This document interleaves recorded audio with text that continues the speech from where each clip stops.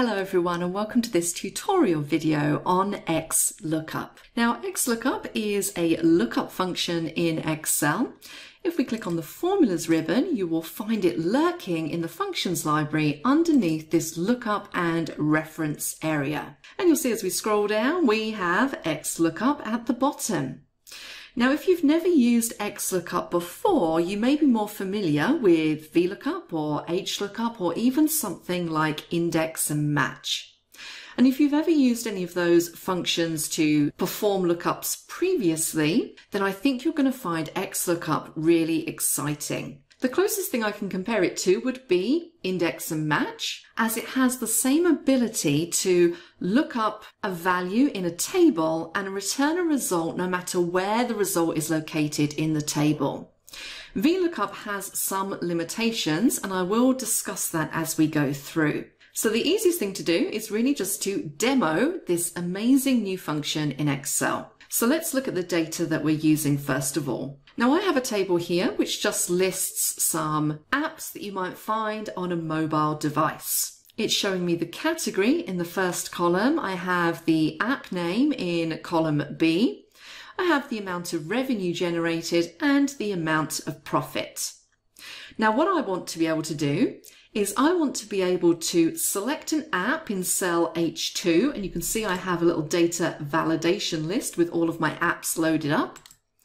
And once I select that app, I want it to tell me what the category is for that app, what the revenue, and what the profit is. And we're going to use the XLOOKUP function in order to do this. Let me first explain how XLOOKUP differs from VLOOKUP. With a VLOOKUP, whatever you're looking up, so in this case it's going to be the value in H2 when I select an application, the lookup value must always be in the leftmost column. So what that means in this scenario is that if I'm looking for the category of the app, if I was using VLOOKUP, I wouldn't be able to find it because the app or the lookup item is to the right of what I want to return.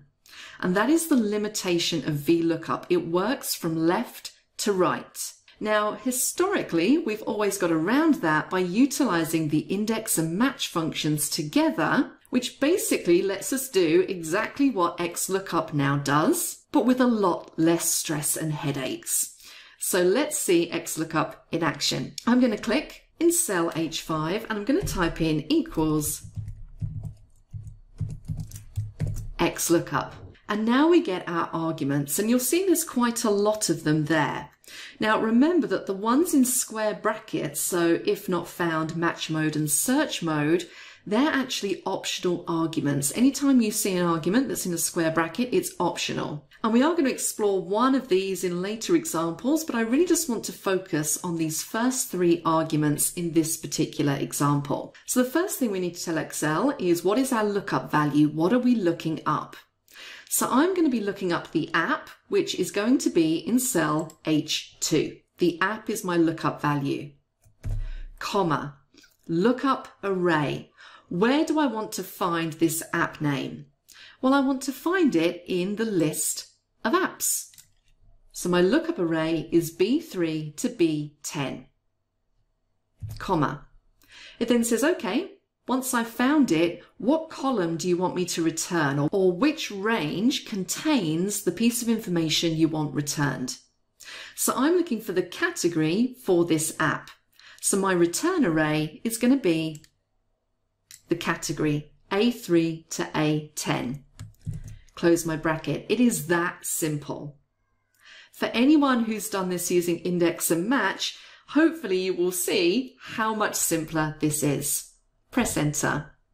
Now currently I get NA, and that's because the lookup value is H2, and currently I have nothing in H2.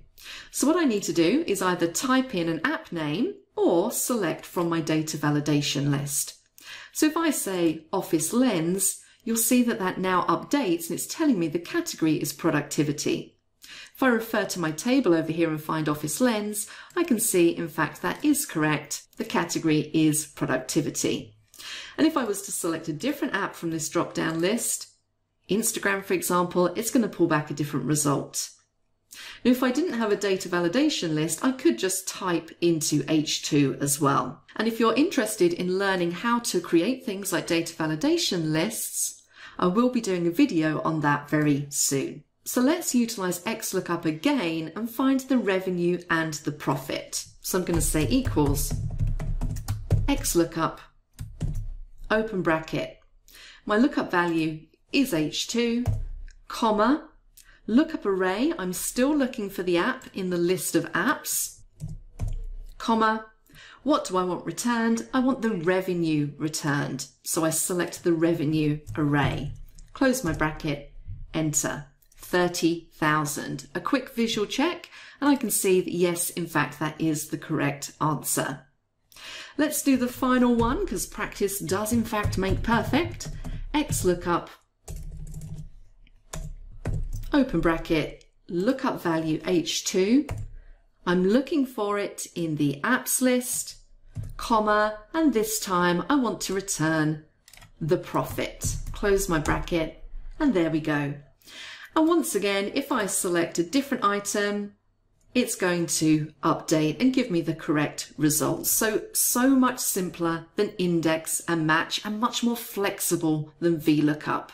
Now I'm going to quickly show you another example. So I'm going to jump across to my XLOOKUP 2 worksheet. Now I have the same table. I have a slightly different layout. My app is going to be at the top here, and I'm still looking for the revenue and the profit for the app listed in B1. But the difference here is that I'm going to use a single formula to return me both results. So I'm going to get the revenue and the profit using one formula. So let's start out by typing in an app. I'm going to say Facebook up here. And in revenue, I'm going to construct my XLOOKUP equals XLOOKUP, open bracket. My lookup value is going to be B1, comma. I'm looking for it in the apps list, B7 to B14, comma. Now I want it to return the revenue and the profit. And because these columns are next to each other, all I need to do is select both of the columns. So I'm including both ranges here, C7 to D14, close my bracket, hit enter, and I magically get both results using one formula. Once again, you could have this as a data validation drop-down list, or alternatively, you could type in, let's go for LinkedIn this time, and you'll see that those results update. Now what I want to do is I'm going to add in some error checking into this formula. And if you remember at the beginning of this video, I mentioned those optional arguments that you have for the XLOOKUP function. So what I'm going to do is in B1, I'm going to make a quick spelling error. I'm going to say linked in. So now I'm getting an error here. It says NA because it can't find LinkedIn in the list of apps because I've spelt it wrong. So what I'm going to do is I'm going to edit my formula, and I'm going to edit up in the formula bar and add in some error checking so that if there is some kind of error, instead of an NA, which isn't very meaningful, it might say something like app not found. So at the end of my formula, I'm going to click in here, I'm going to do a comma, and you can now see underneath the argument that I have highlighted in bold is if not found. So what do I want the formula to do if it can't find the app? And I want it to produce a message, which I'm going to put in quote marks because it's text, of app not found. And it's always good to build error checking into your formulas because it really helps people understand exactly where they've gone wrong. So now if I hit enter, you can see I'm getting that message, app not found. If I now replace that with something that's correct, booking, it's going to give me my results. If I spell something wrong, so if I type in Sportify and hit enter, I get app not found. So think about utilizing error checking as well. Now in this final example, I'm going to show you how you can utilize named ranges. Now, if you've never used a named range before, all it means is that you are assigning a name to a specific range of cells. So I might choose to name this group of cells apps, maybe this group of cells categories, so on and so forth. And I always recommend that people do try and name their ranges wherever possible, because it instantly makes your formulas more meaningful and much easier for people to understand what's going on. So let's name a couple of ranges and then let's utilize them in our XLOOKUP formula. So I'm going to name this range just here, category. And to name a range, it's very simple. You jump up to the name box, which is just above and to the left of the formula bar, click and type in the name of your range, category, and hit enter.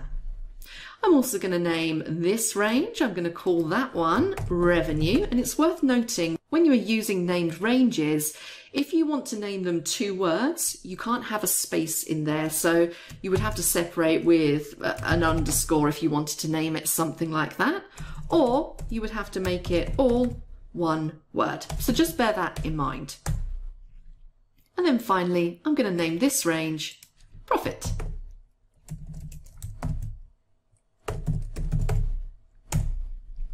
So now I have my ranges named, and if you're wondering where those ranges are kept once they're named, if you go to your formulas ribbon and into the name manager, you will see any named ranges that you have in there, and you can edit them, delete them, create new ones if you want to from here. Now what I'm going to do is I'm going to jump back to my XLOOKUP formula and I'm going to edit it up in the formula bar. So here we have XLOOKUP. It's utilizing H2 as the lookup value, that's fine. Then the next cell range we have just here is the app cell range. Now I didn't name the app cell range, but I did name A3 to A10. So I'm going to highlight A3 to A10 and replace it with the named range. So you'll see as I start to type it in, Excel helps me out. It says I've found a named range and I can double click to select it. Hit enter and my formula still works. I could do the same over here. So what I'm going to do now is I'm also going to name this range of data. I'm going to call this apps.